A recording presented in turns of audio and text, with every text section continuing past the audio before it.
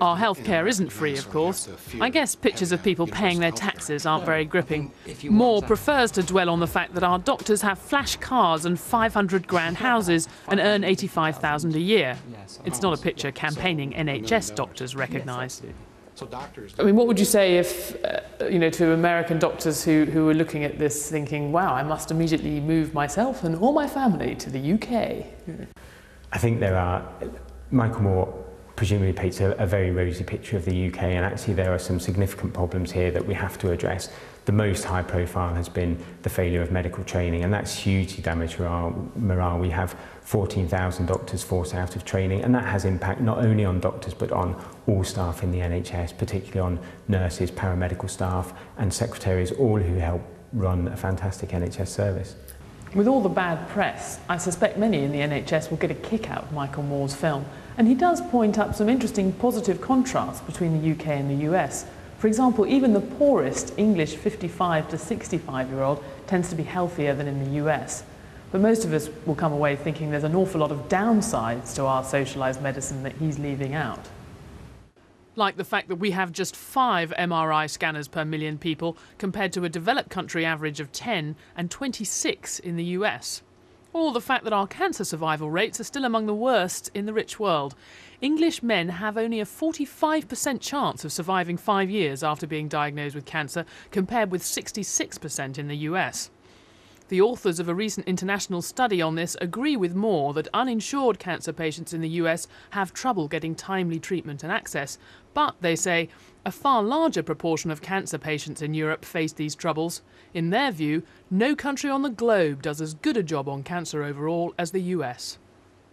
There's a small industry now devoted to criticising Moore's selective way with facts, and not just from the right. Michael Moore's a chicken shit! One recent anti-Moore film was made by 2 liberal Canadians who say they were surprised by what they dug up. For example, in the film Roger and Me in 1989, which made his name, the running motif is that Moore never gets to talk to the head of General Motors, Roger Smith, about the plant closures in Moore's hometown. Except, it turns out Moore did meet with Smith. He just didn't put it in the film.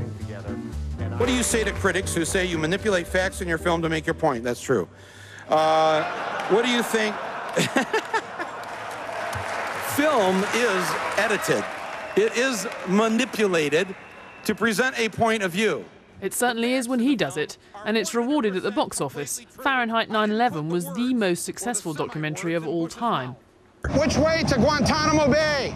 The big stunt in Sicko is taking uninsured Americans to Guantanamo as the only place on US soil with free healthcare. They're refused, shock, then get welcomed into the Cuban health system with open arms. You'll either love it or hate it, much like Michael Moore. So I asked Michael Moore why he thought British healthcare was so much better than that in America. Well, first of all, you have it. You have it. It's a human right in Great Britain that if you get sick, you have a right to see a doctor and not have to worry about paying for it. In the United States, it's whether or not you have the money. And if you don't have the money, then it's too bad. And there's 50 million Americans that don't have the money, and so therefore they go without insurance. So just on that very basic primal level, you already are way down the road past us when it comes to taking care of your people. But do you accept that we have quite a lot of problems? You've got a very rosy view of the NHS. For example, we've long waiting lists for some treatments, some drugs are not available in some areas, we have hospitals that are very dirty, we have one of the highest rates of MRSA in Europe. Wah, wah, wah. What a bunch of whiners.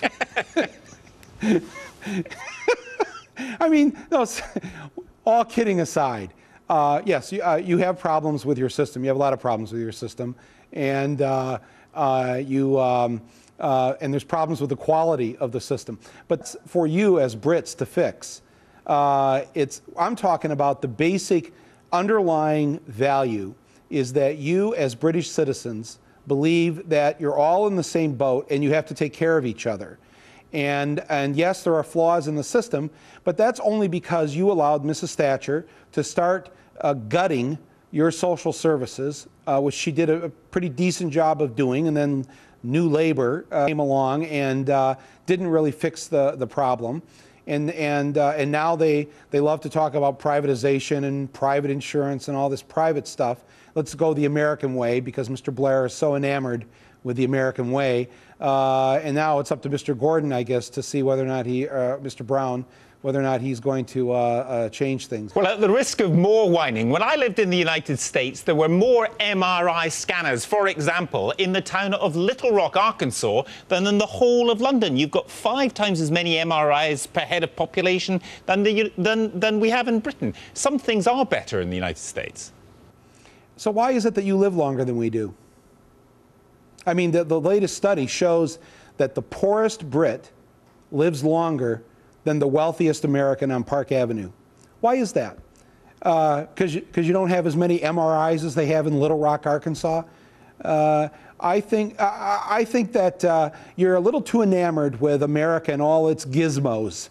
Ooh, look at that. They can launch a missile and not even have to push a button now. You know, you need to stop admiring this country and go back to what you do best. There was one part in your film where you took some Americans to Cuba for treatment. Now, I've been in the healthcare system in Cuba. I've seen that they locked up AIDS patients to stop them from passing on the disease to other people. There's some very nasty things in the Cuban healthcare system. Yeah, and there's some things about Britain that are really nasty. I mean, you lock up Irish people without giving them a trial. Does that mean your system should just be thrown out or ignored, or let's say you don't have a democracy? I know we wouldn't do that, would we? I mean, all these systems have their flaws and have their problems. And what's amazing about Cuba is that here's a very poor third world country, 90 miles from our shores, and yet they're still willing to guarantee that everybody who needs to see a doctor can see a doctor. And again, another country that has a longer life expectancy, a better infant mortality rate than we do here in the richest country on earth. Why is that? Do you think anything is really going to change in the American healthcare system? Hillary Clinton tried it once before. Now your film says she is taking money from healthcare providers, the very people who don't want things to change. So is it unreformable? Hillary's plan is not a good plan. It keeps the insurance companies involved. Private profit-making companies have no business being involved in taking care of sick people. And I noticed that, you know, there are people in your country that believe that that's the way to go, and to privatize more of this. And you never want a doctor or hospital having to make a decision as to whether or not they should provide help to someone based on how it affects the bottom line. You don't want to go that way. And I would be very worried about people who are trying to take you in that direction in the UK. Well, exactly on that point, Kaiser Permanente, one of the bogeymen in your film, is being consulted by the NHS. It seems that we're going that way. That's right. Unbelievable. As is United Healthcare and some of these other private companies that, but again, this is the disaster, in my humble opinion. I don't live there. I'm not a citizen of your country, but if you want to be like us, then you've got to take not just the good, all those MRIs in Little Rock, you've got to take the bad with it too. And the reason why you might have a little longer wait for some things in Britain, elective procedures or whatever, a hip replacement, it's because you let everybody in the line. You let everybody get health care. You see, in our country, we remove 50 million people from the line. 1 out of 6 people is kicked out of the line. So naturally, anytime you remove 50 million people from the line's going to get a little shorter. And so we get help, you know, a few weeks ahead of you do. But is that right? Is that morally right? I mean, I got to believe most British citizens would rather have a little bit of a wait, not for emergencies, not life and death issues, but, you know, elective surgery or whatever. If it meant you had to wait a little bit, but the results of that mean that every British citizen has health care, I got to believe most Brits would favor all people having the health insurance, and we could wait a little bit for some things. Michael Moore.